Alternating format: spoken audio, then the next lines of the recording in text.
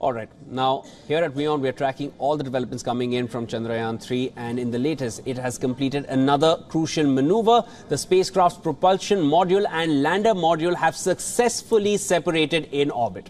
This follows the completion of its final orbit-reducing maneuver and is gearing up for the next stage.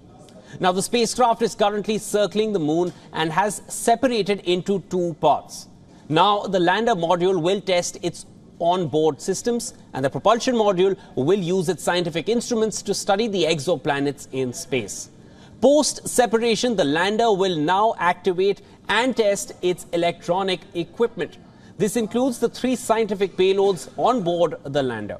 Once the tests are successful, the lander will carry out its own orbit-reducing maneuvers.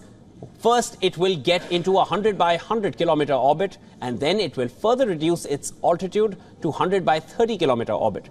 At this 30 kilometer elevation, the lander module will attempt a soft landing near the lunar South Pole on the 23rd of August. Now, if successful, or rather I should say when successful, India will enter a select group of nations which have successfully landed a spacecraft on the surface of the moon. Till now, only Russia, China and the US have managed to land a spacecraft on the moon and achieve this feat. India is next in line. All right, for more on this, we are now being joined live by our senior correspondent Siddharth MP from Chennai. Siddharth,